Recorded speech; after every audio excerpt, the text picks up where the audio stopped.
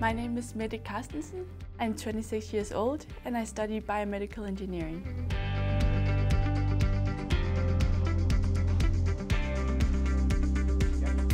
The question is, how fast can the audio system follow these fluctuations in a sound? I think the opportunity to be the bridge between the people at the hospital and the engineers.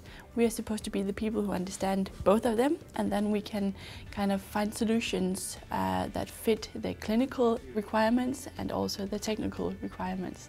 And that is extremely interesting to work in this cross field between these two very different worlds.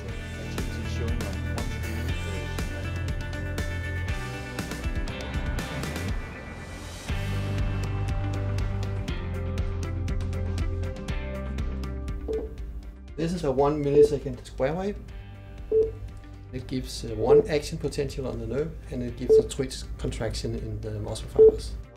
A part of my program is going on in DTU and another part is going on University of Copenhagen in the medicine faculty.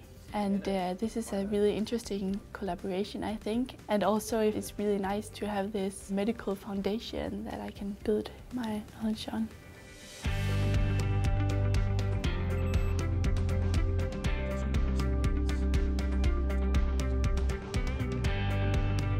There's so many tasks to go out there and solve. There's a lot of new technology that is still not implemented and it's just waiting for us to go there and implement it.